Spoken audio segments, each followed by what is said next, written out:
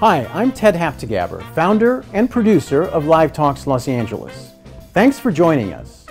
Since we started over a decade ago, we have brought you hundreds of conversations with storytellers, writers, actors, musicians, humorists, chefs, and thought leaders in business and science. You can watch and hear most of these in our YouTube channel and our podcast. For details, visit livetalksla.org. And now, here's the show you've tuned in to see.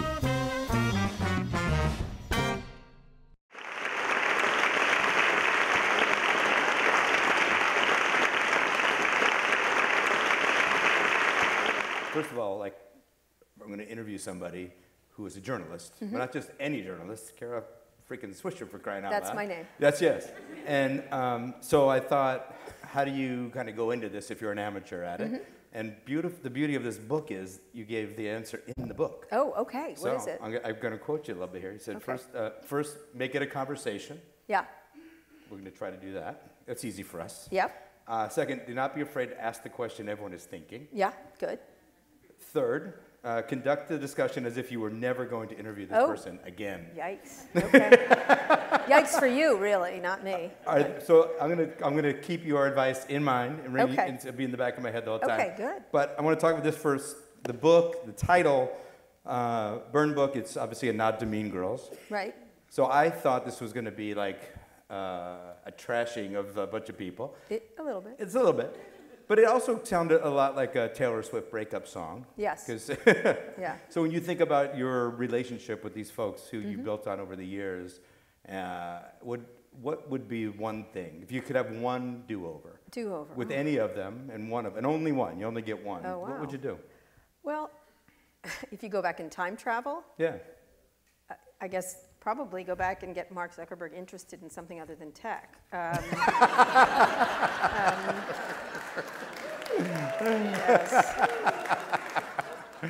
Yeah, or, go back with Elon many years ago and say, maybe don't do that, like late at night at 3 a.m.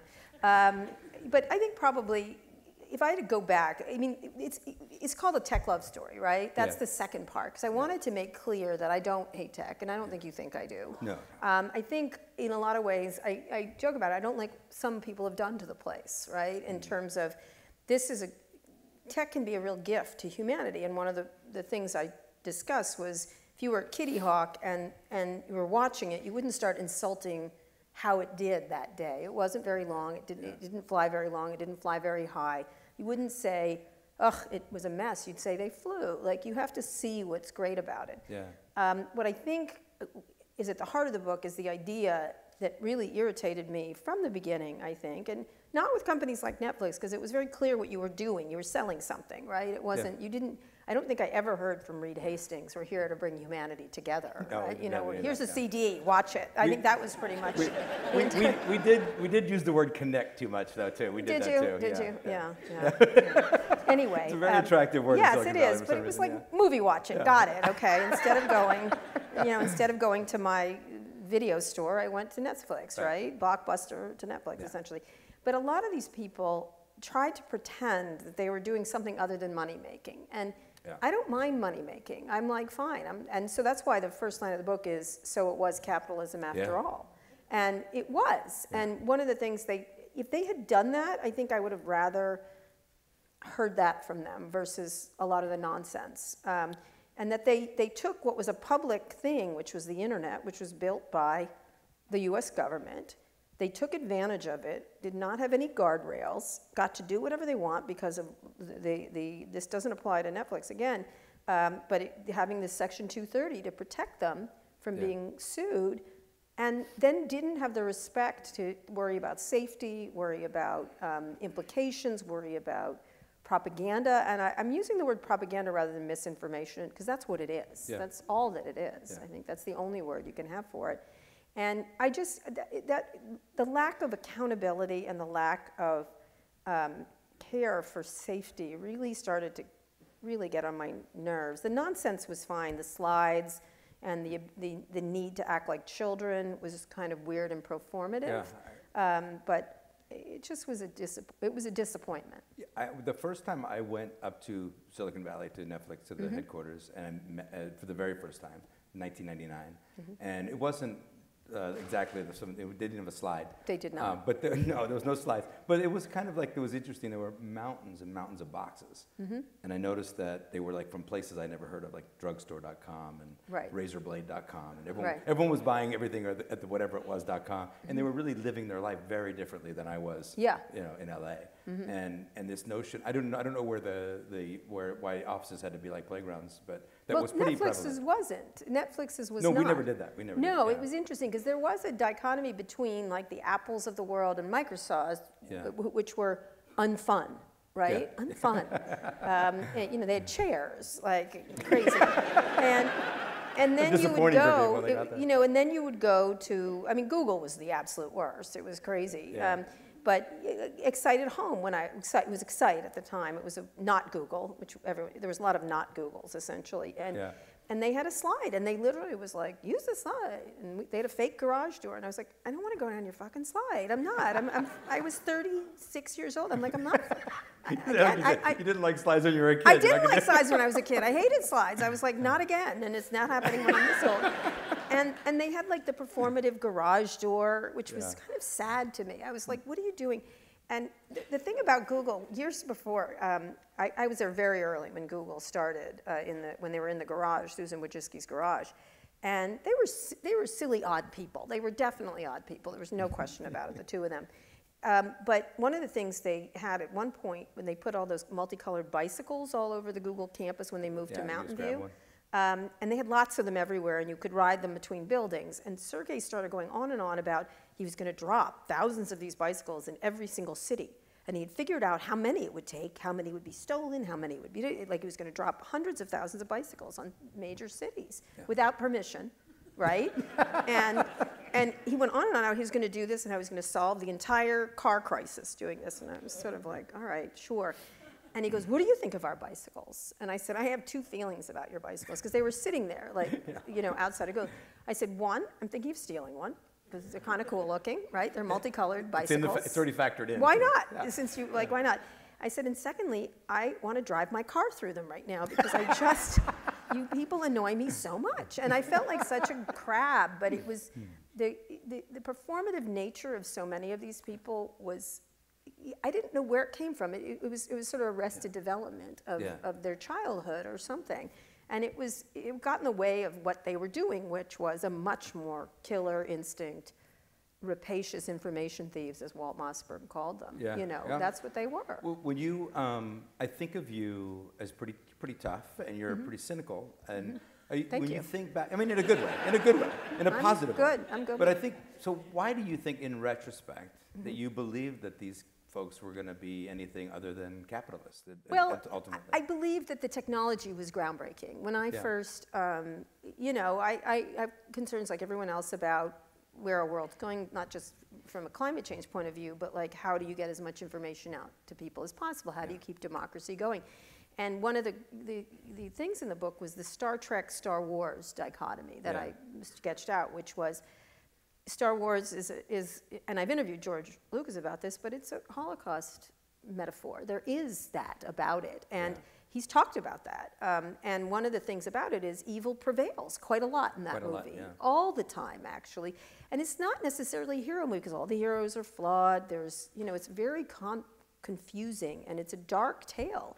And in Star Trek, it's like I say, it's a United Benetton commercial where everyone gets along, and it's so diverse, and the villains become good, and they shift them, and I didn't realize I shouldn't have tried to kill people, and everything works. And it's the idea is learning, bold places you go where you haven't been before.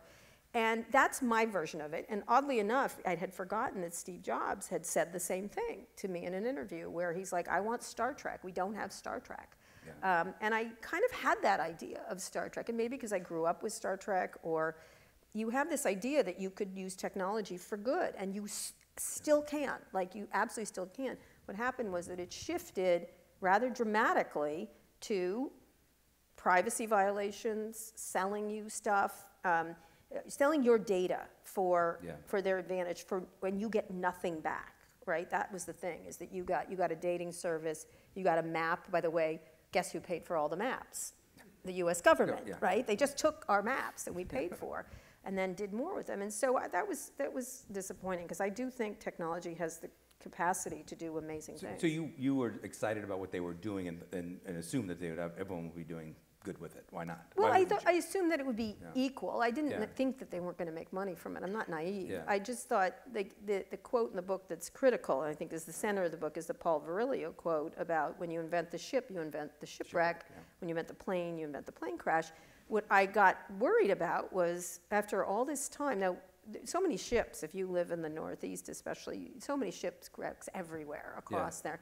But the minute they put the lighthouse in, great, everything works. We don't want shipwrecks, and you don't want plane crashes. But we have not put in lighthouses after all this time, and they're the richest people on earth. They're literally the richest people, they benefited the most, and we say thank you for what we've done for them. Like, I just feel like it's just not a good trade, particularly good trade. Well, I'm going to get back to those guys in a bit. I do want to talk about the book itself a little bit, because it's really, first of all, it's beautifully done, which is a bit of a biography intertwined with 30. I didn't want to put the personal stuff in. But I'm going to get to that, because it's really intertwined with 30 years of tech history and a little bit of personal stuff, a little bit. You give us a little bit. And early in the book, you talk about tragically losing your father early.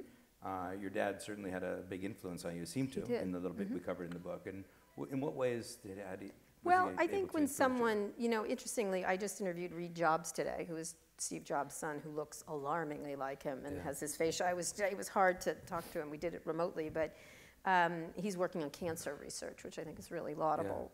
Obviously, he's been motivated by the death of his father with pancreatic cancer. I think when your parent dies at a young age, you recognize time is so precious, like very precious. My dad got out of the Navy, got his first job, bought his first house, and he keeled over from an aneurysm, just dead. 3 kids, like he was starting his life. And so I think when that happens, one, it sort of upends your entire life, and then it says you don't have time. Nobody has time. Gives it could you happen. urgency. Yes, you have urgency. And so you don't tend to waste time. And I was like that from very early. I mean, I tell a story in the book where I was in 3rd grade, and I walked out of class. I'm like, I've read this now. Let's move on. And, come on, let's go next. And so I'm often like that. Like I don't have a lot of patience for wasted time, and I do that. I think the part that I do like that I put in this book was that my career was like that, which was actually helped by entrepreneurs. Entrepreneurs are like that. You know that. It's like, I mean, look at Netflix's history of they went from CDs. That decision was a huge one to get off of CDs and go to digital. Wow, that could have gone sideways. It was a hard turn. It was a hard turn. So it's really hard I think one thing I love about tech is the hard turns. They do go, we need to go this way. And I think I was already like that. And so one of the reasons I love tech was because of that.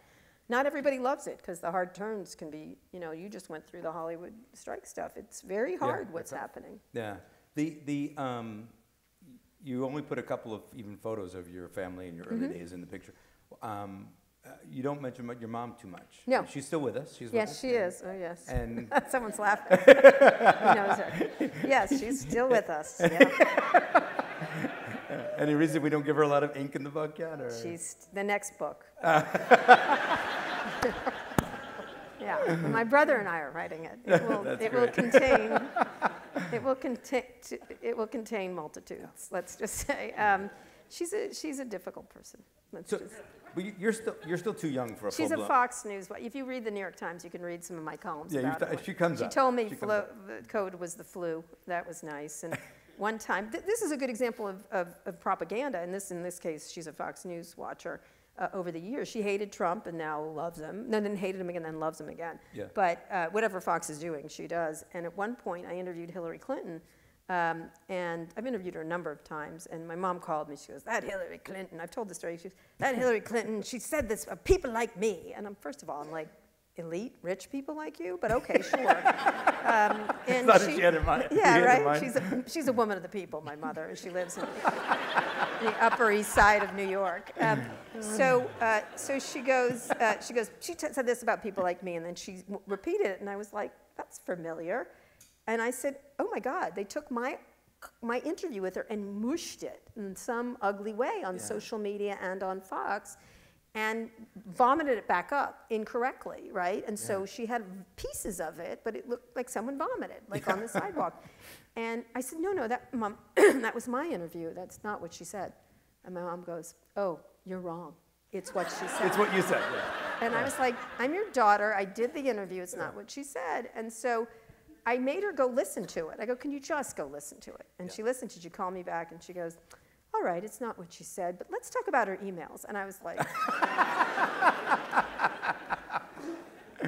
like, she's a housewife in Chappaqua. That's what she is now. That's what Hillary Clinton is. You know, she has no power of any sort, but she's still obsessed with her. But those emails are still But those emails. She's running the country, in case you know. Kamala Harris is running the country. Wait, he's a genius. No, he's not a genius. It's just like... So you say, and you've said in the past, and there's many examples in the book, of the best way to live your life is to plow through, say what's on your mind, deal with the consequences. What do you think of that? Have you liked that? Oh, absolutely, yeah. I mean, it's not easy. It's not easy to do, and I think a lot of, again, this kind of goes back to this tech ideas of things like radical candor and those kind of things. And there's real radical candor, and there's the things like, you know. Which you can't do, really. I one time saw him in the Polo Lounge. I was there meeting the Tinder guy. I don't know if you saw me, but you were with, I think it was Jeff, Katzenberg. Yeah. And I saw you trying to convince, you must have been trying to convince him to put stuff on Netflix or something. I'm sure I was. Yeah, you were like, and you were so charming. I could hear it. It was really funny. I was laughing, and I thought, oh man, I would never be able to do his job. But what you're doing right now and what you did in the book is, I mean, I think a lot of people will watch it and say with envy, because people do walk around not able to, or feel like they're not able to say what's on their mind as clearly and directly as you do. Yeah, it's down to me and Elon Musk, right? But these things come with a cost, right? So what does it cost you over the years? You know, it was really smart people, not a thing. Like, I interviewed Steve Jobs 8 to 10 times. Like, we had lots of beefs, you know. Or Tim Cook, or lots of people. Mark Cuban and I used to beef all the time about lots of things. There's a list of a dozen people like that. I really believe smart people do not mind having smart debates, and they like it, right? Because, you know, talking points get exhausting, right? 100%. And so I think they really like that. The other thing is, it's really hard when you're in a position of authority, like if you're you or Bob Iger or Tim Cook. You have everybody telling you everything, and you don't know everything, right? I do talk to everybody, and so I have insights that maybe you don't know, or might say something, and so most adults welcome that, I've noticed. I sort of mix the adults with the adult toddlers, essentially. and those who don't like it, I don't know what to say. If they want to be surrounded by people who they pay all day and be told they're really smart, that will make them less good at what they do, and they make bad decisions. Yeah, and it's strange that they get through the web, because you shouldn't go too far if you have that dynamic in your life. Well, a lot of people do, I think. It's really interesting. And so I think they're vaguely attracted to someone. Like I said, you're either an asset as a truth teller, and it's just my opinion. It's not like, you don't have to listen to me, or you're a truth teller and you're an enemy. And I think that's what's interesting. And another thing that helps is being right a lot of the time, calling it right? I know, I'm sorry, but I have been. You've done it. You've done it. I have. Yeah. There was one incident I write about in the book where, and just because I wanted to be in the CIA, I wanted to be an analyst. Yeah. I would have been Homeland, by the way, except with 100% less. We'd be making a show about you on Netflix right now. 100% less sexual activity, straight sexual activity, and mental illness, right? She was like a hot fucking mess. Less sex and waterboarding. No, not for me. But I wanted to do that. I was really good at that. I was good at puzzles in school. And one of the reasons I'm a good reporter is because I can imagine where it's going. I'm a good guesser. And so one of the things I did in the New York Times when I had the column, I wrote a column in 2019, which is in the book, where I I was saying Trump is getting very dangerous on Twitter. A lot of his stuff was violent, and he keeps breaking their rules. Why do they have rules? That was one of my things, whether it was Facebook. I'm like, they keep breaking your rules and you keep them on. Why do you have rules? Or kick them off or something, you know? And so I put a scenario together where I said, if Trump loses the election, here's how I think it's going to go. He's going to say it's a lie. He's going to repeat it. It's going to go up and down the right-wing food chain, which is very vast. It goes way to the bottom and up to the Fox. Essentially, that's how it works. And it's really strong. It's a strong network. And he's going to keep repeating it over and over again, that the election was stolen, the election was stolen. And then he's going to ask them in some fashion, he's going to radicalize them and ask his followers to take action in the real world. I wrote this. Yeah. Now, that's a pretty good guess, right? Pretty good guess. What happened, I know. And when I wrote it at the time, and I said Twitter, and someone asked me when I put this scenario out in this column, what would I have done? And I said I never would have let it get this bad to begin. I would have thrown him off. He just kept breaking rules. I don't care who he is. He broke rules. Right. He's saying violent things. He's talking about war. He's talking about civil war. And it's against their rules. And of course, I see why they might not want to have kicked him off, but you might have started to do things. And Twitter's, it was either Dorsey, or, they called me. They're like, this is very irresponsible to say, Kara. And I was like, okay, but it's going to happen. Like, it's going to happen. Yeah. Like, I don't think it's irresponsible to predict what happens with propaganda. You've seen it happen from ever to forever, like Nazism, everything. It happens. And I think that's one of the things that is really heart of the book is lack of accountability and lack of care.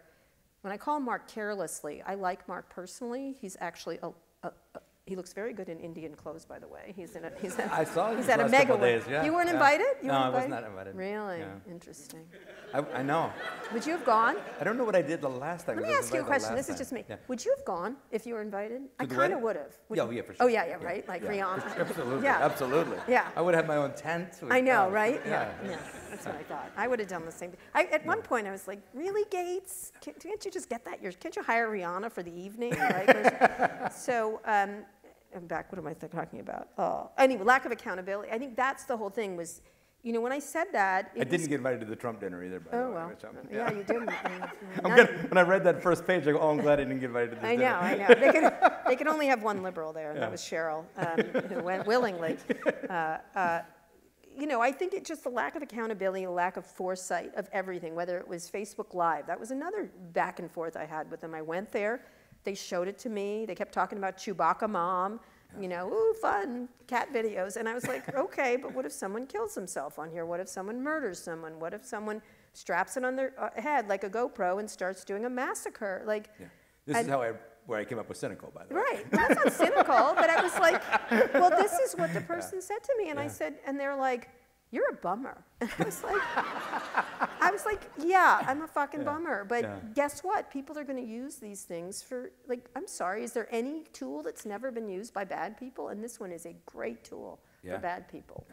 Yeah. Back to your parents for a second. Is that willingness to, I know you don't like the talk truth to power line, but your willingness or your ability to do that, was that at home? Was that a home practice? I think you have to in an Italian family. You have to push back like a super.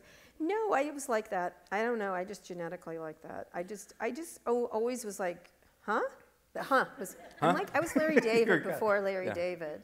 What? So it's always like, what? What did you just say to me? And you know what it's from? It's from being gay. I honestly is because one of the things was I knew I was gay from very early on, and I sought out books, and I was like, oh, okay, this is what it is. This is a very unattractive viewpoint of gay people. I don't believe this. And I used to read a lot of stuff that I didn't agree with, and I was like, that's not me. That's not how I feel.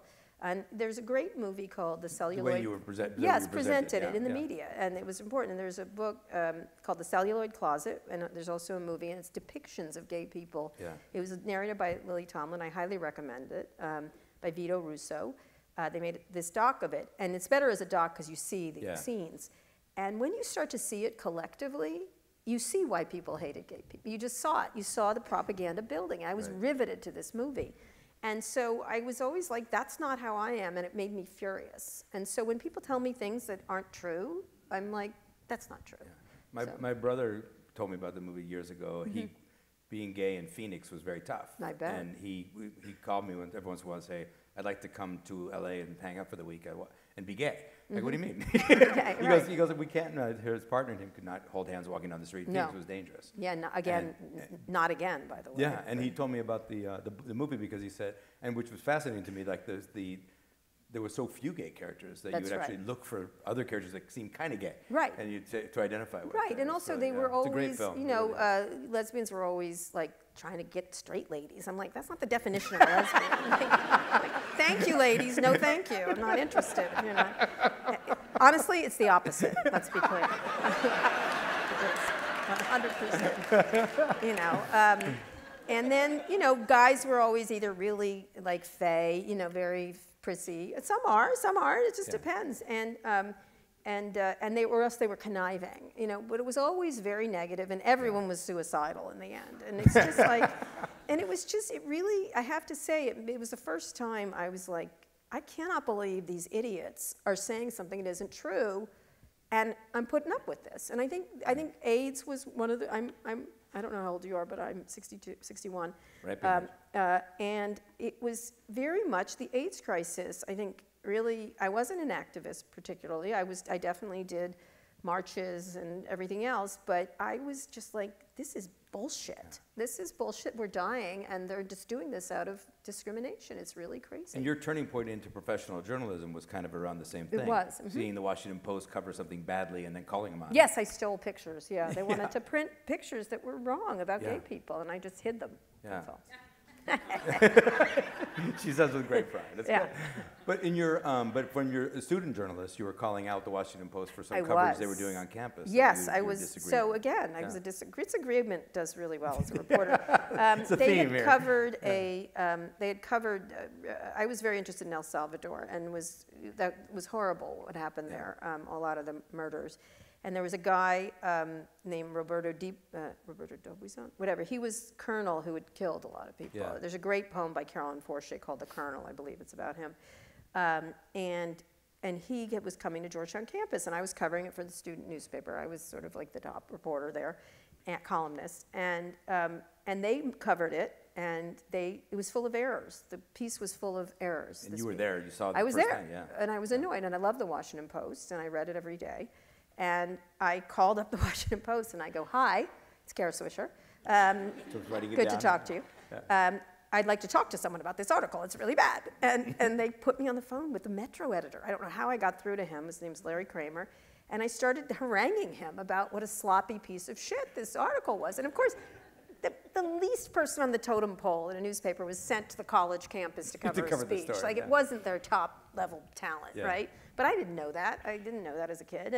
And he's like, "Well, you're pretty mouthy for a student." I go, "Yes, I am. I'm very mad about your inaccuracies." And inaccuracies drive me crazy. Like, that just drives me nuts. And so I went down. I took the bus. It's this at 15th and L. And I walked in, and I kept yelling at him. And he's like, "I'm going to hire you. You're such a pain in the ass." And that was it.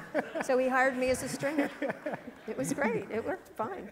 I like the cut of your jib. I like the cut of your jib, yes. No, but he didn't like the cut of my jib, but he liked the cut of my jib, right? Yeah, moxie. Yeah. My moxie, Yeah, moxie. yeah. My moxie. And that's what I did a lot of time. You know, I had a story about John McLaughlin, the TV show host, who started the Screaming Cable Fest. I missed that last chapter of his life. I didn't know. I I'm glad know. it's in your book. I didn't know that. Oh, yeah. He was really quite a sexual harasser. That was Me Too. For me, he's just Dana Carvey to me, because the Dana Oh, Carvey yeah. impression, that's all Issue 1. Issue 1. Everyone's funny, but he was a terrible, malevolent prick. And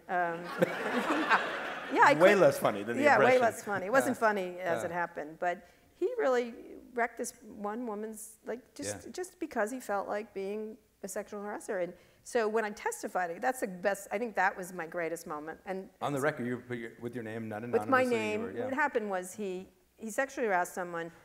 We went to complain to the chief of staff, and she said, "We must be lying." It was incredible. I was 23 years old. And so we left, we quit, and then he did it to someone else, of course, because these people are serial sexual harassers. Yeah. And but not a lot was known at the time, and it was quite accepted in Washington, everywhere else it was. And we testified against him in the second trial, the woman who did get to trial with him. And then she settled with him, which fine, whatever. She settled and did a non-disclosure, which was very typical too. And so the Washington Post came around at the time, this guy named Eric Alterman, he was doing a feature, and McLaughlin was very powerful during the Reagan administration. And he said, would you talk to me about what happened? And I said, absolutely. And he said, well, we can go off the record. I go, abso-fucking-lutely not. I'm not going off the record. If my name isn't next to it, they're not going to believe it. Like, you have to put your name next to something. Right. And so I described what he did. Only 2 people went on the record, me and a young man who witnessed this. And we went on the record about it and talked about it in this profile, saying this guy was, you know, a handsy fuck. Like, that's what he did. And so, I didn't say that particularly, but he was. And and I was by that time working for the Washington Post later when I ran into him.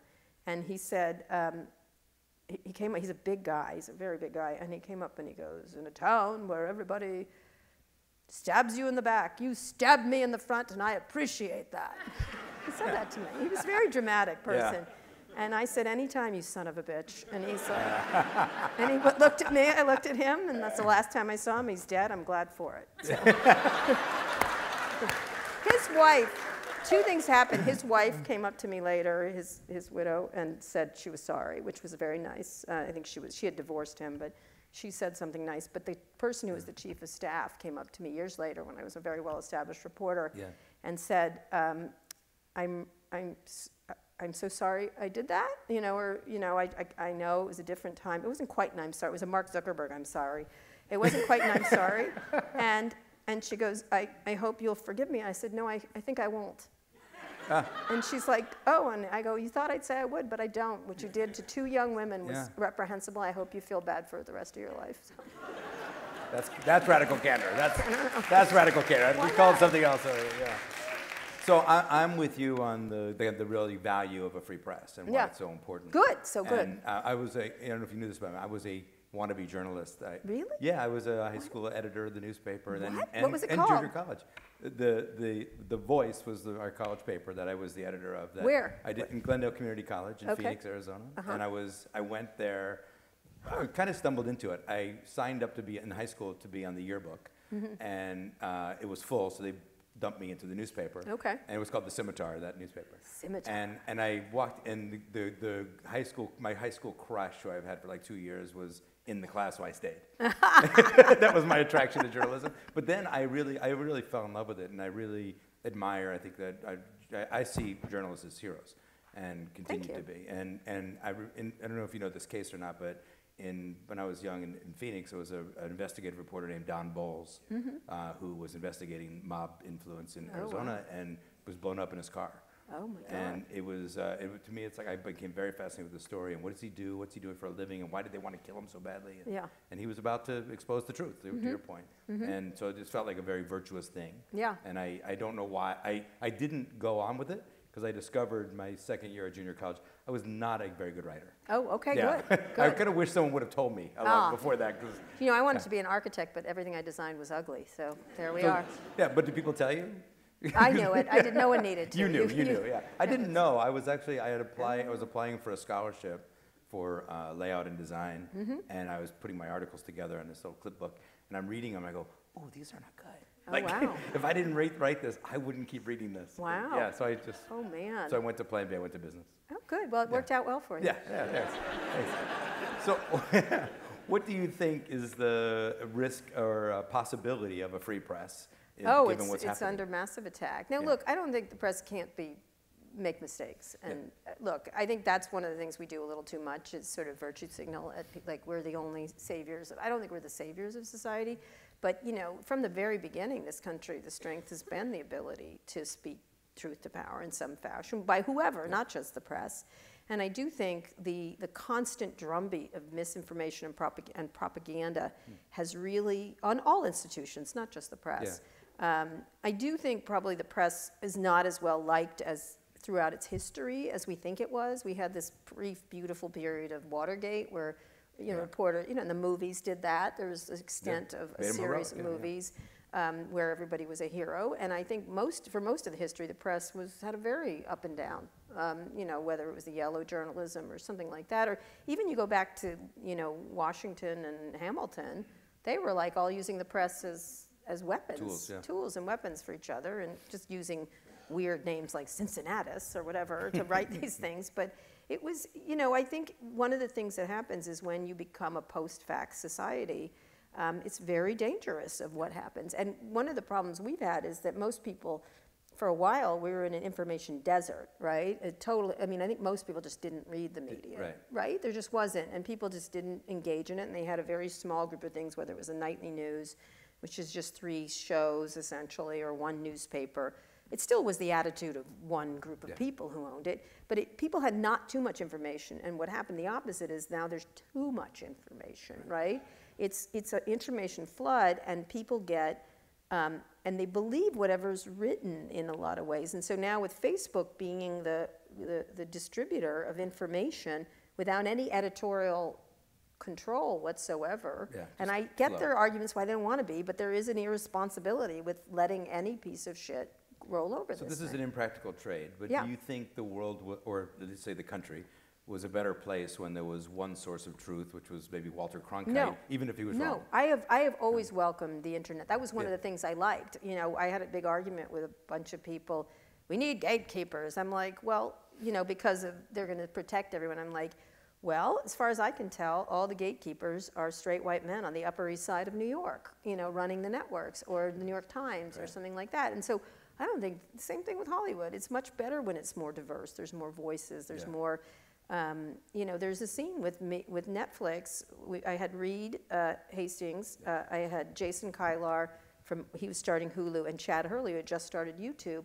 And they put us in a basement at Sundance. And we kept telling Hollywood people, we're like, this is coming. This is coming, and it's good for more diverse voices, because you're going to be seen all over the thing. And so I've always believed in the diversity of the press. It's just that if there's no ability to pull the lies and the malevolent players out, it really, it's Steve, I am the one person who pays attention to Steve Bannon. He talks about flooding the zone. Flooding the zone is, with bad information, drowns out the good information. It's just a classic propaganda move.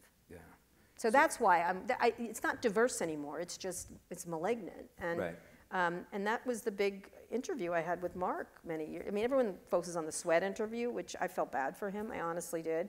But that interview about anti-Semitism was troubling for me, for him to not recognize, which he later did, but that amount of anti-Semitism going over the transom with no stopping it, they're going to do it. Anti-Semitism has existed since the beginning of time. It is going to be supersized in a way that is impossible to control. It doesn't need a new spreading tool. It doesn't need a new spreading tool, and not just that. One of the things that was really interesting is I often go on Facebook, and a couple of years ago when, you know, there was the George Floyd protests, there was a friend of mine pointed me to this town in Indiana, this sort of shithole town in Indiana, and they were convinced Antifa was coming for them. And they were like, Antifa's coming, they're coming in buses. They were very specific, which I thought was fascinating. Yeah. And they're like, they're coming in these buses, they're gonna come and break our town and smash our windows and do Antifa things, and it was crazy. And we gotta get our guns, we gotta cover our windows, we gotta do this. This whole town was organizing. Yeah. And I got on there and I was like, hand up. No one wants to come to your shitty little town, 1. 2, there's no such thing as Antifa, really? And they're not interested. They're going to go to the good cities, right? If they want some news, they're going to the ones where they can really cause damage, if they existed in the way you say. And they're not coming. And we went back and forth. They got so mad at me. It was great. And when it didn't happen, they said it didn't happen because they were prepared. They switched the lie. Like my mom, it was amazing. Well, they didn't come because we had the guns and the things. I'm like, they didn't come because they don't exist. But you sit there and it's just, what do you say? Yeah, well, on a much lighter note, I did learn something else in the book about you that I did not know, was this your impact from Calvin and Hobbes. Yes. And I thought that you were like in a very kind of class of your own in terms of this, but there's a whole documentary about Calvin and Hobbes worship. I didn't know. Do you know this? I don't worship them, but Dear Mr. Watterson, there's a doc about it. Oh, well, you could be. Was it on Netflix? No, it's not. I watched it. It was on Prime. Prime. That's why you haven't heard of it. Did you?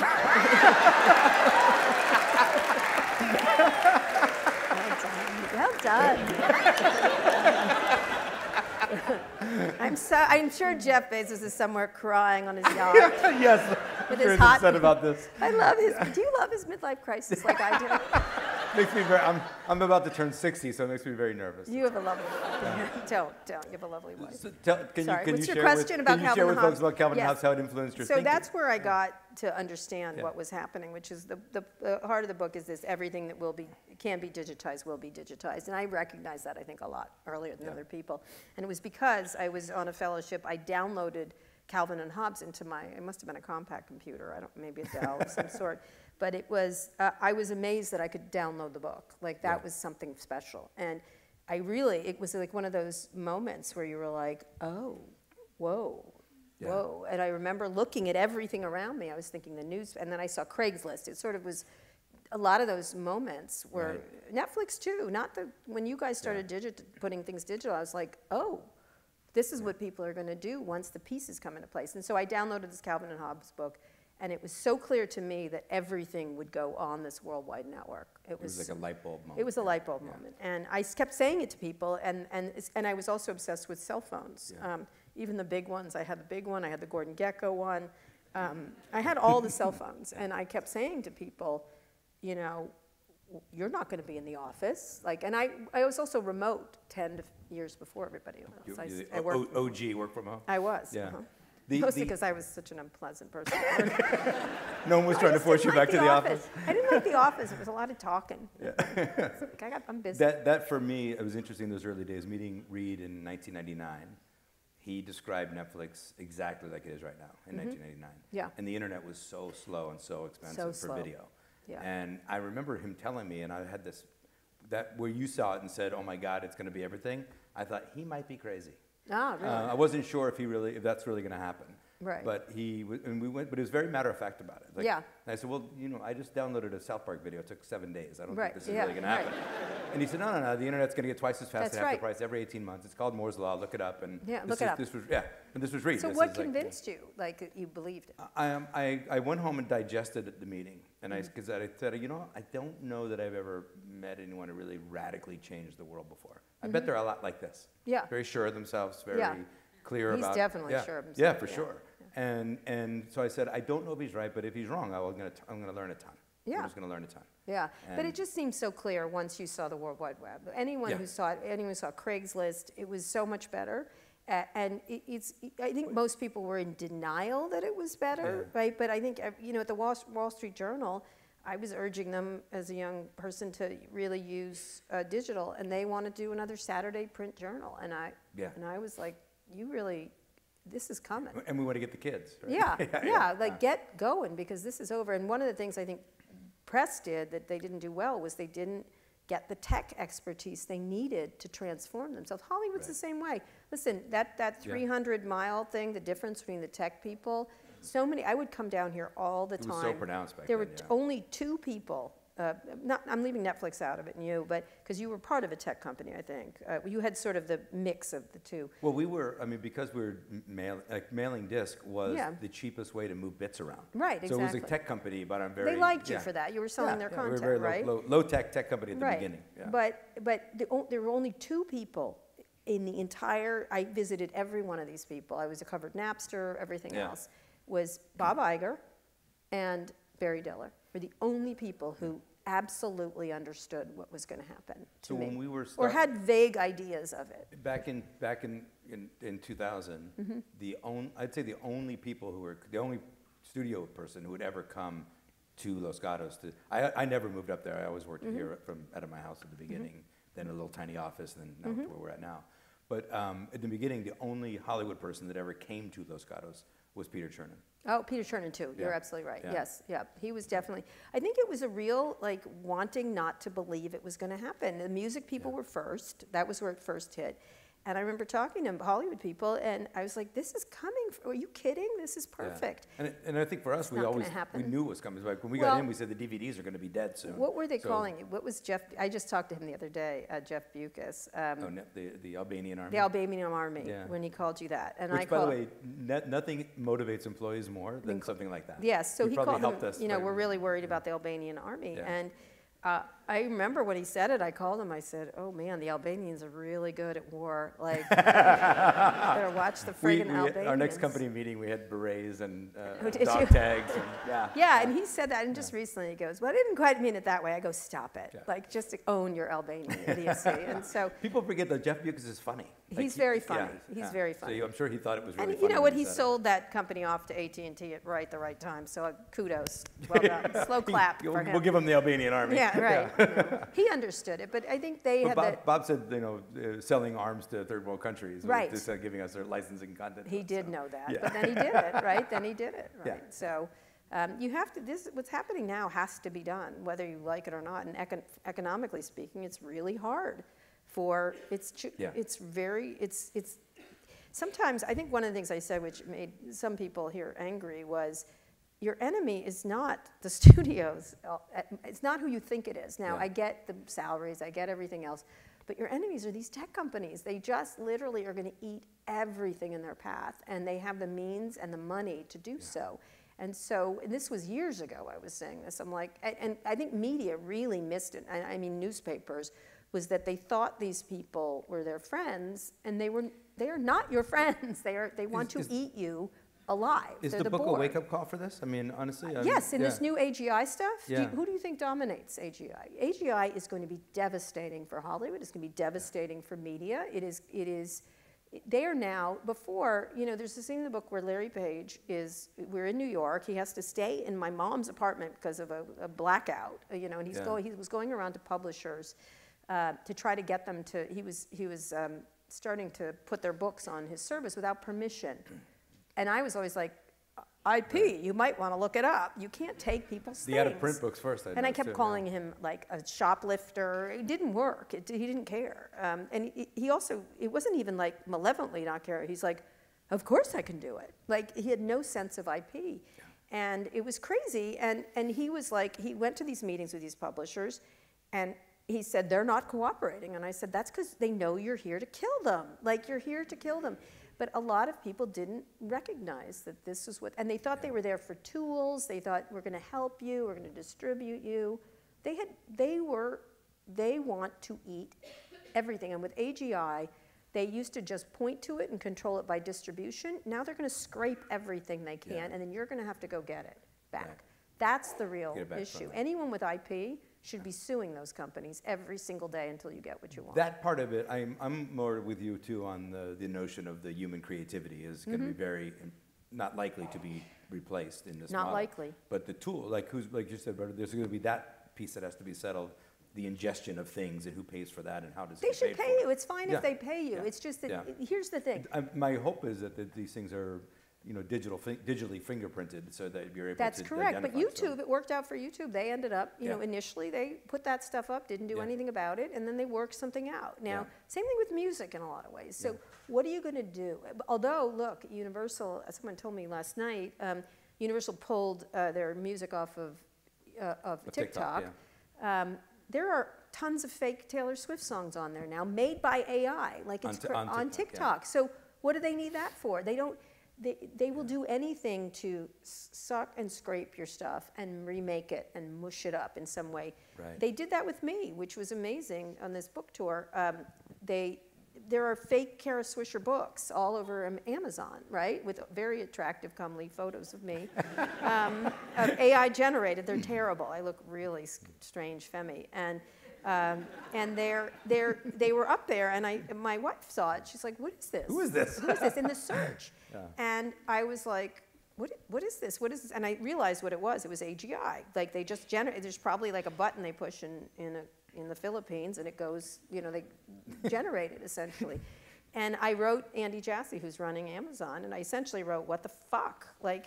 And he's like, "Oh no, it's you that it did it." Of all the people, all the people. He said something like, "Of all the gin joints in the world, it had to AGI you," and it got some attention. But I was just with Savannah Guthrie, and they took something of hers. She has this faith in God book. They made a workbook and it happened to your wife too. Yeah. They created a workbook next to it. that isn't hers, but they didn't just do that. They didn't just take that down, which is a lie. It's her brand next to it, or your wife's brand. It's just knock off of the cover. And right, it's a knock off the cover. But then it said, buy Sarah Guthrie's book and the workbook. Oh, they put them together? That's right. And they were selling my book with my fake lady books, you know what I mean? And I was like, fake lady doesn't get sold with Kara Swisher, but like, who gets the $16.99 for that? And then the customer gets a crappy book, and they think it's my fault. Like, honestly, the whole thing is, but they still make the money, and they should have anticipated this 100%. Yeah, and I do think it's one of those things, like, you're obviously not a technophobe, so you want people to advance the technology, but responsibly, which I think is a great.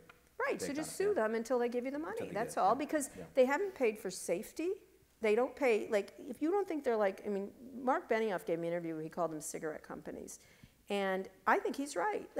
You want to smoke a cigarette, that's fine, but pay for the cost that it costs the rest of society. If they're like opiate companies, just pay the cost of safety. If you were part of, and you should be able to be sued, that's all. That's all I say. You get sued, you can get sued, right? Yeah. All the time. yeah, I can. Quite a bit. But at the other end of this thing, there is a very powerful tool set that can be a great aid to creators. But you're not protected by Section 230, really, right? No. You're not. Yeah. So you have liability. You make decisions as a CEO based on that. Yeah, and everything we do is curated, and it's not like we can hide behind that piece of it. I'm saying, wouldn't you like to be able to have immunity? Sure. Yeah. Sure. Cool. We only have a few minutes, and before we go to the audience questions, that I do want to ask you, though, I loved your OKR list for identifying a partner, your wife, and how you vetted your wife, I guess, through the list. Yes, I did. And it's objective key results. Objective key results, yeah. But your wife would have to be kind and generous, emotionally available, compromise ability, intuitive, kind to your kids.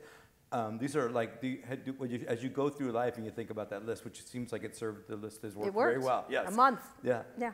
If there were a similar list for a tech CEO, what would that be? There are a lot. I have a whole chapter about it. I really like what Mark Cuban's done with himself. I really do. I think go watch him on Twitter. He's doing God's work, arguing with them all about diversity, equity, inclusion. He's like trying to make, considered arguments of his experience and say, this is why I like it, this is why I don't, this is what the good thing is, this is why it's a good thing. And he's a business person, so he's telling you from a business point of view why he's doing it. And then Elon's response is always, you're a moron. Like, you fucking idiot. Like, he doesn't want to have a discussion about it. He just wants to dunk on people. I think Mark Cuban is someone who's he was a real tech bro, boy, was he a tech bro. But he has changed, and he's doing the stuff with cost plus drugs. I like anyone that moves forward as a person, right? Brian Chesky's another good example. He's made a lot of mistakes. I don't mind mistakes. Evan Spiegel is another person who really was a bro. Like, what a bro he was. I've had an argument with him right near here at lunch where he blamed me for his college emails, which I was like, listen, dude, that was you. That was all you writing terrible emails. So anyone who progresses is good or tries to do something and recognizes their responsibility. I would put, like, in your next version, I would nominate Reed Hastings to be in there. Because on top of all those things, I think he has dump Reed in with these people. He's an adult. Talk about an adult. He's an adult. And absolutely. He orchestrated the succession of the company over about 10 years. He did. And while he was a young man, left. Yes, he did. He's got things to do. Yeah. No, I wouldn't put your company in that. I don't find your company. It's hard to place Netflix. But yes, Reed is an adult. He is in the Tim. If I put him in a group, it would be Tim Cook, him. A lot of people like that. And you think very highly of Steve, but I mean... Steve, I love Steve. I love Steve. I know his faults. I know all his faults. Yeah, I was going to say, I loved your the prick to productivity ratio. Yeah. And in my limited interactions with him, he was pretty high on the prick scale. He was, yeah. Before he got to the productivity scale part. Yeah, but the productivity was off the productivity charts. caught up, yeah. You know what? But I bet he was a prick, not about... You'd never see him dunk on Twitter. It was about the product, right? Yeah, always. It was always about the product. I got a call a Saturday morning when we were about to put Netflix on Apple TV, and someone called me and they said, "I think you should get on this call. Steve Jobs is on screaming at everybody about how ugly red our logo is," and all the people didn't know what to say to him. Yes, right. But it was about the product. But he was on with a bunch of junior engineers talking about the color in our logo on how it looked like on his product. I'm okay with that. It was about the product. See, that's the thing, which was really interesting about him, is it was never, literally, he would never, you know, like you don't know what Reed or Tim Cook thinks about Ukraine. We have to endure these venture capitalists. What do I need to know? Yeah. Like, let me tell you what to do in Southeast Asia. I'm like, shut the fuck up. Well, before we jump Bill to Ackman, don't you want to like slap and I got like a Let me tell you about DEI. Let me tell you about hedge fund investing, Bill. I know nothing about it, but why don't I go on? I'm thinking a lot for about hours? it tonight. I want to tell you about it. I don't know. So, quick rapid fires. Someone you never get tired of talking to, interviewing on the interview side. It would have been Steve Jobs. He was really interesting to talk to, especially about products.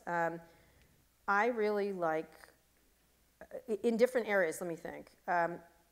I really like talking to Satya Nadella. He's really interesting. He's really a very complex human being, and I think he's done a terrific job there. I always like talking to Cuban. He's really fun. He's a fun guy to go out with.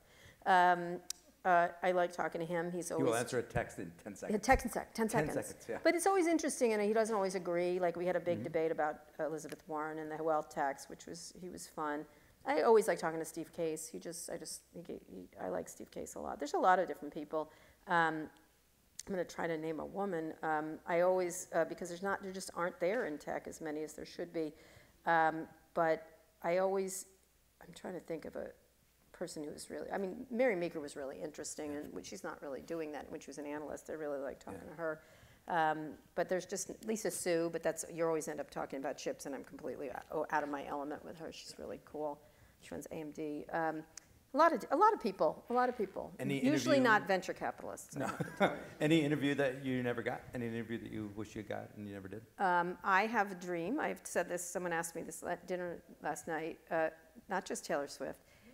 Taylor Swift and Dolly Parton only talking about business. Because they are killer entrepreneurs, both of them. Question. They're innovative. I want to talk about their entrepreneurship, and I do not want to talk about their boyfriends, whatever.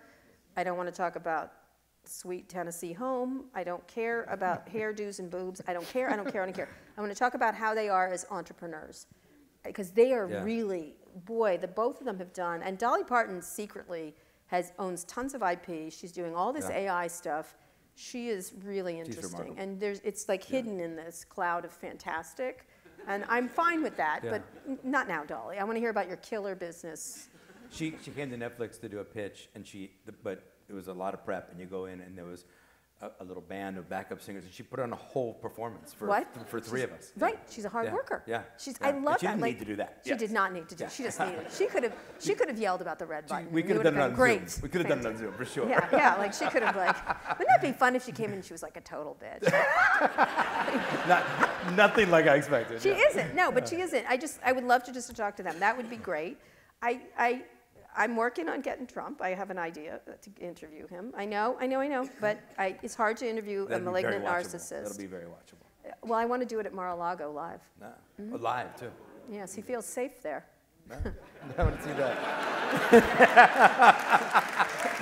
And one last one. I know you loved your time in California. Any chance you'd ever live in Los Angeles? I love Los Angeles. I hate people who insult it. I hate it. I hate people who insult California. I do. I tell people if I leave California, short the state. I love this place. This is a great state. It's funny, did you see that story in the Journal? They're all coming back, all the ones. One of the things about venture capitalists, which I despise, is they have to tell you why they do things all the time. And I keep going, aren't you like a lawyer? Shouldn't you shut up? And they love to talk about, they move somewhere and they tell you how much they hate San Francisco or Los Angeles, whatever. And I'm like, stop talking about your girlfriend. We broke up. Let's move along. Just move on. And they won't. And I think California is the center of, right now with AI, it certainly is the center of innovation in this country. It's a giver state. If you look at who gives and takes from the social or federal funds, every time I'm somewhere where they're starting to insult it, I look wherever state I'm in, I'm like, oh, you're a taker state. You know that, right? Yeah. You give nothing to this country. You just take. I said, go thank California. And then the other thing I do is there's a really funny, I think it's Judy Gold or one of the comics, where she's like, someone insults California or whatever, and She's like, you get no more oranges. You get no more. We're keeping all the oranges. You get no more beaches, no surfing, no beach boys. You get none of it. And then when you start to do it, you're like, we've got problems. There's no question. We're not sharing Kim Kardashian anymore. Yes, that's all right. ours. Does she still live here? Yeah. Yeah, she does. Good. All right, Kim. I did an interview with Kim. I took her seriously. Early. And you had her on. I did. Right? She called me back. It's so funny. It's the last story. She calls me back. I wanted to put her on stage at one of the codes, and it was like Steve Jobs, Bill Gates, this stuff. Reed, and she's like, "You want me on stage?" And I said, "Yeah. You've done astonishing things with viral and social media. You're the top person here and here. This thing you did with the app is great." And she said, I'm not going to say what she said. She says, people only call me a stupid blank, and you're the first person who took me seriously. And I said, I think you're a business person. Yeah. I said, I don't particularly like your content, and she's like, well, thanks. I was like, I don't like your content. But we had a great conversation about entrepreneurship. They're a very entrepreneurial She belonged family. on that stage. She did. All right. First question, Sarah wants to know, will Elon Musk ever grow up? Well, no. Absolutely not. No, listen, the shift in his personality, Ted may have known him before, too, in the before times. Really? Yeah. He has changed, his personality has changed drastically. I don't say he's a perverse and look. There was big issues about racial and sexual issues at the factories, but that was pervasive in Silicon Valley. He wasn't the only one. That's not an excuse by any measure. He has changed during COVID, something happened to him that is perplexing. And I think if you read the journal stories about his use of ketamine and his self-medication, he talks about his mental challenges. I think some of the stuff he's done is remarkable. You can't take it away. The EV industry is where it is today because of Tesla. Now he's going to get caught up with, as is inevitable. And the space stuff is remarkable. And he's not the one who did it, but he's like, Steve Jobs wasn't the technical whiz of Apple, but he brought it to the forefront. So you have to give him that credit. But he's living in a world where everybody tells him he's gotten radicalized online in a way that's disturbing. He's not fact-based in a way that's disturbing. He's got a mindset of this woke mind. I don't even know what he's talking. In any other day, he'd be a crazy person on the street yelling at you, except he's rich.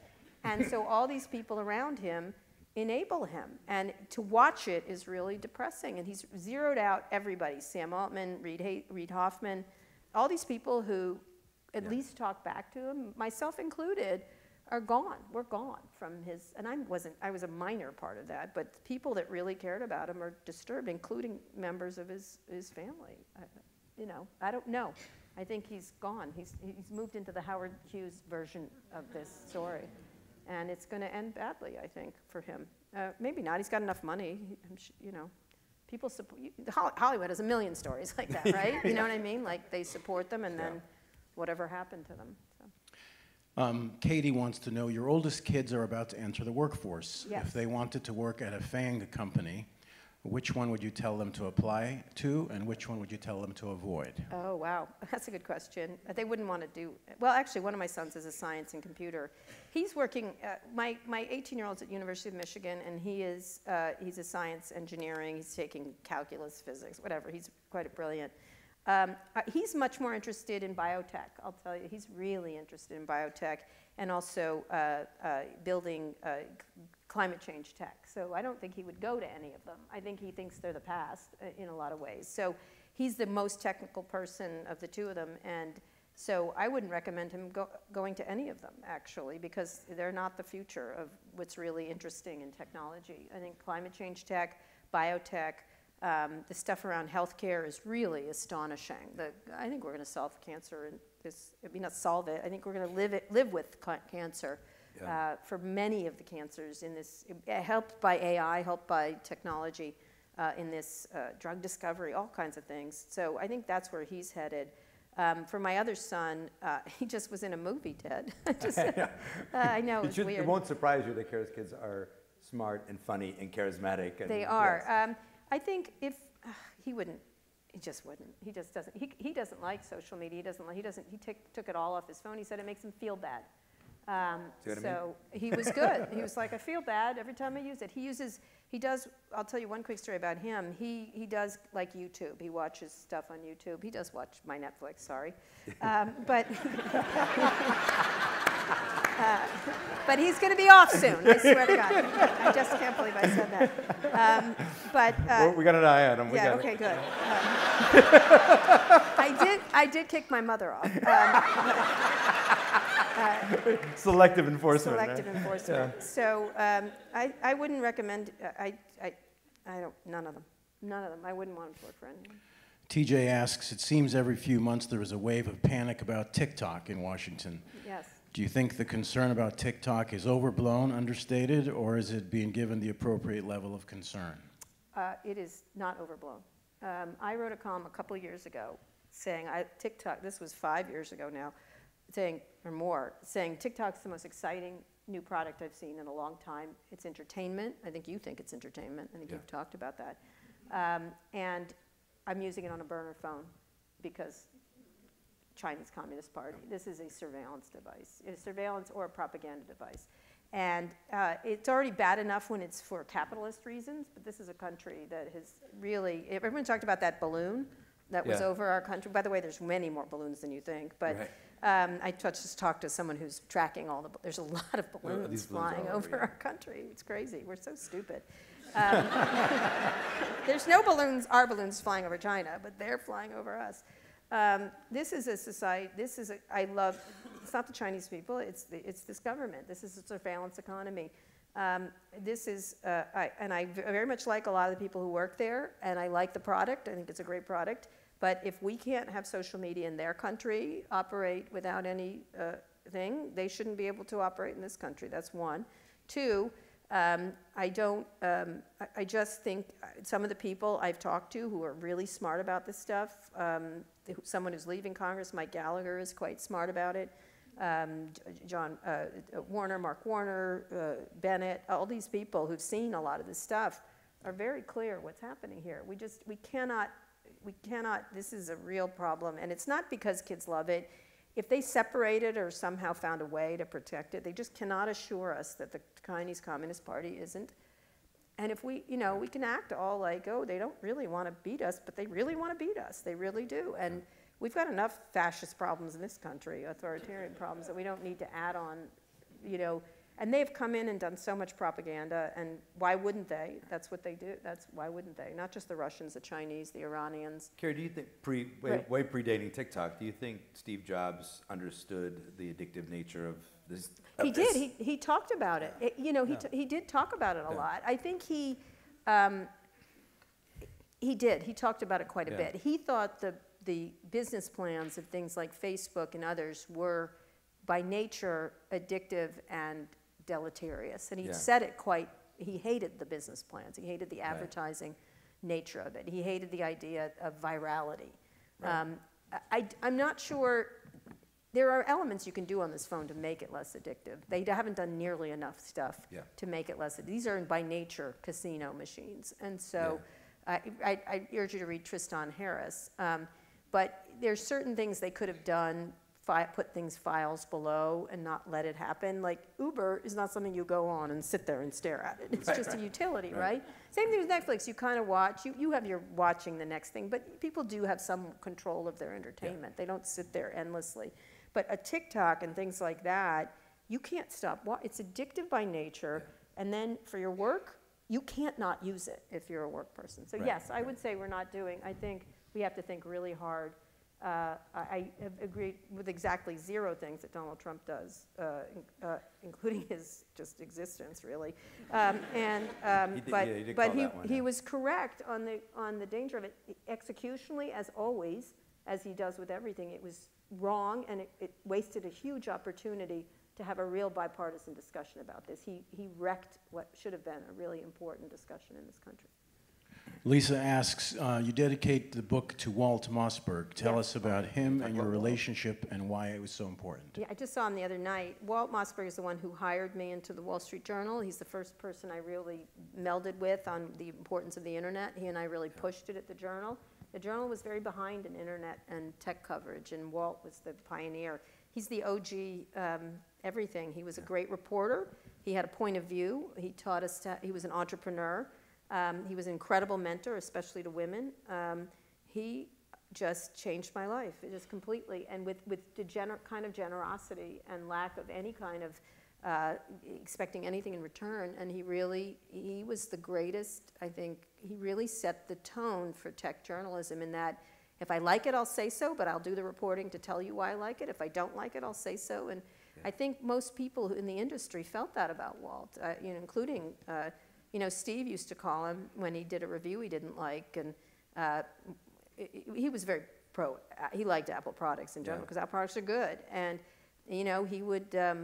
he would call him up. I don't agree with this tiny sentence in this really largely glowing review, of course. He'd scream at Walt. And Walt would say, oh, sorry, Steve, I'm going to do it. This is what I thought. And eventually Steve would be like, yeah, you're right. So just an astonishing person who is just one of these greats of journalism and is unsung in many ways. Andrew asks, many reporters at the time of the dot-com boom jumped over to work in the industry. Were you ever tempted? I was not tempted, but I was offered a job at AOL early. Ted Leonsis always loves to text me how much I'd be worth, quite a bit. But not as much as the offer I had at Google, which was early. Before my ex-wife worked there. I actually urged her to work there. That was a big job. That would have been good. I would have been rich. Richer than you, Ted. I was offered a job at Facebook. I was offered a job at Groupon. I'm glad I didn't take that one. I was offered a job at almost all of them. Amazon very early. The editorial director. Does that happen in other industries where the beat reporter covering the industry? They work for politicians and stuff. Yeah, they do. And I just was like, I don't want to talk to you. Like it was my unpleasant nature with being an employee. I always call myself a bad employee. Probably was to my detriment because I don't know, $1 billion might be a good thing to have right now. To be honest. You may not have liked coming to our new employee college if we would hire you. It was like $1 billion. I'm such an idiot. And then I married someone who I made go to Google, and then when we got divorced, I didn't take any Google stock. I'm such an idiot. I just was like, oh, you made it, it's yours, okay. And then she bought a ridiculous house. Anyway. She's great. She's terrific. She's amazing. She became the CTO of America, too, by the way. Of America? Yeah. TJ asks, if there was an AI council that was responsible for helping ensure the safest and most ethical rollout of AI possible, great question. What tech founders or tech personalities would you like to see or chair this council? It's funny you're saying that because on Thursday, Sam Altman and I are going to talk in San Francisco at City Arts and Lectures. I have pummeled them with ideas about board members for OpenAI, because they're naming 12 board members to I think it's 12, something like that. It's a large. This might be the closest thing to. Yes, this is the closest because it's the most exciting. It's sort of.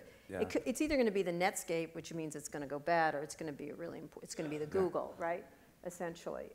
So I've recommended Dr. Fei Li, who is at Stanford, who's an astonishing. She was one of the first AI pioneers. She's got a real down the line smart thing about safety and also the dangers and the possibilities. So I like that. I think there were too many accelerationists and decelerationist on those boards, and it was like our country. It was like nobody wanted to figure out how to make it work right and put in safety measures. I'd put her on the board in seconds. I would put, there's a number of politicians I might put on the board or regulators. I don't think I'd put too many tech people on it. I think their self-interest is too high. It's too much money at stake. It cuts across everything. I'd definitely put a couple media people on the board. A number of media people because it's IP-focused people. IP-focused people. But if anyone, I would put the direction I would go would be Dr. Fei Li because I think she was the first person who showed me AI.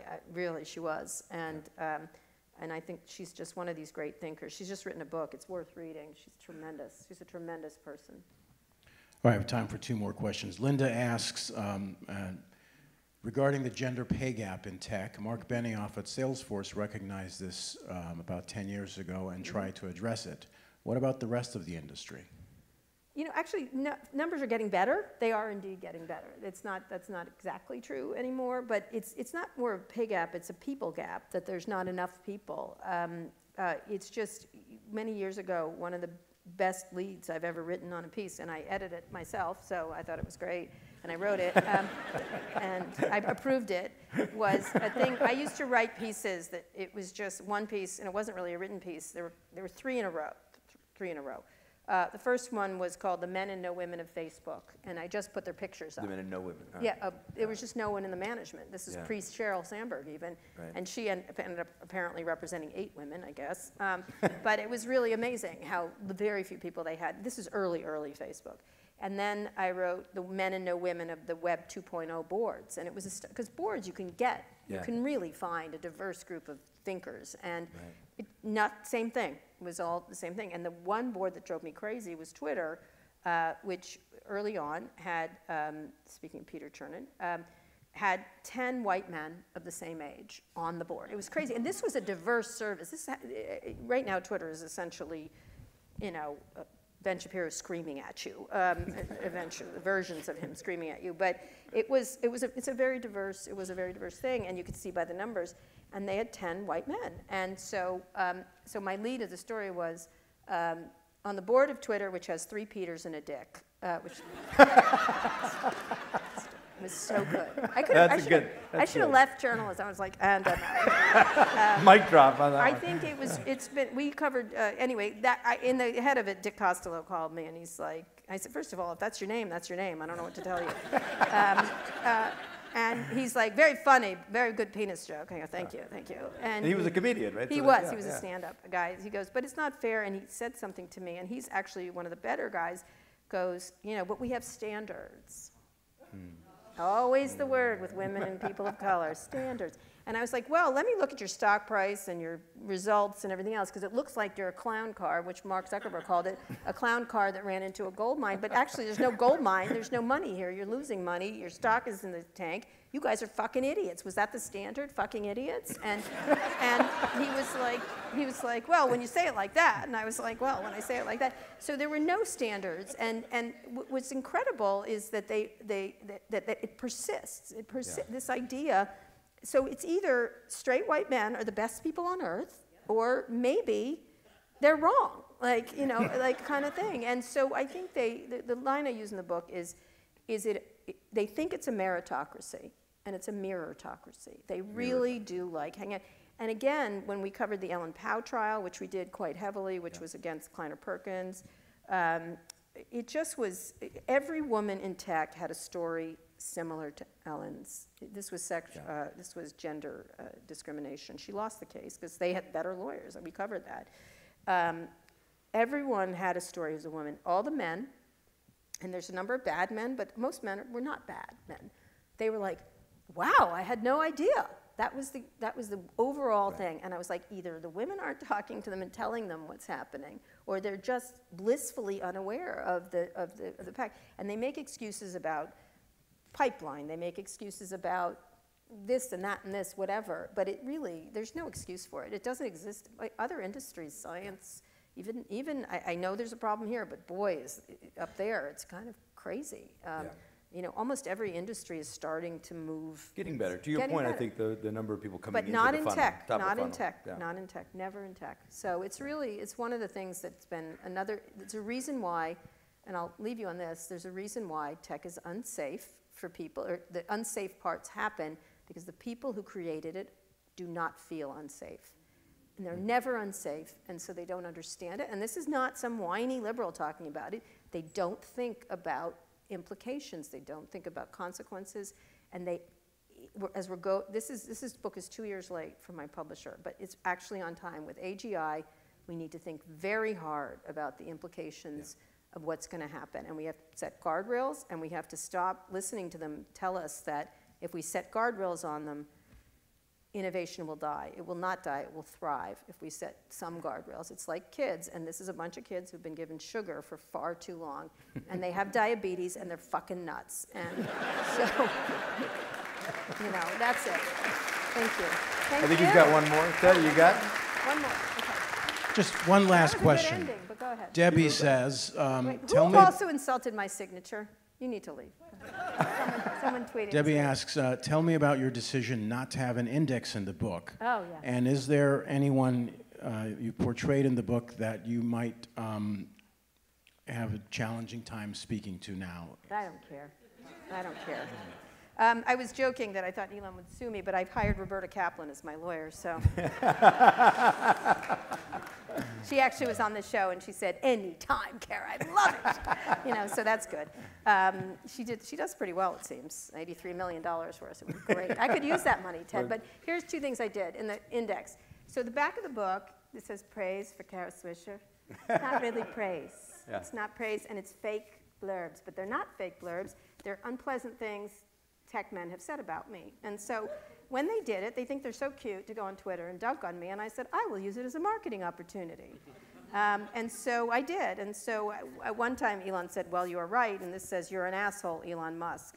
And here, this guy, who I don't like very much, said, not a single more vitriolic voice in the tech ecosystem. And so I put it there. I was like, excellent marketing for Kara Swisher. and then they kept doing it. And so I put all these unpleasant things about me as praise for Kara Swisher. And the two favorites are Elon's, which are recently. They were nice before, but then they changed. Kara has become so shrill at this point that only dogs can hear her. He's so witty. What a witty guy. God, do you think he'd be that? You'd actually pay people to be smarter if you were that rich. And the other one, I have rarely seen evil in his pure form as Yoel Roth, who he called a pedophile and got death threats for. He was not a pedophile. He left. He just quit Elon. So this guy named Yoel Roth, to give you context. I've rarely seen evil in such a pure form as Yoel Roth, and Kara Swisher's heart is filled with seething hate. I regard their dislike of me as a compliment. And I wrote, Elon Musk, who could use a compliment these days, September 2023. So the index, so one of the things I did was deconstruct books, things I don't like, I took out. So the index was, there was two notes. People have a lot of notes in books, and I decided this is a memoir, why do I need this? And I go, there will be no notes, citations, or bibliography in the books. Why? Because I'm not Bob Woodward, okay? And that's it. And then I talk about what I did. And then in the index itself, I think a lot of people go to the back and look for their, if they're there. And I was like, fuck you, read my book. If you don't read it, I don't care. And so I wrote, it's very short, I go, there's no index, people, so you have to read the whole book all the way through to see if you're in it. I'll be honest, most of you are not. Still, I've forgotten about so many people, it's crazy. Still, read it all, even though it's hundreds of pages. Think of it like doom-scrolling Twitter, X, Q, whatever Elon, you ceaseless drama diva. In any case, I believe you can all still pay mine for more than 15 seconds, especially since you'll be alternately amused, horrified, repulsed, and ultimately in violent agreement with me. You know I'm right, so enjoy the ride.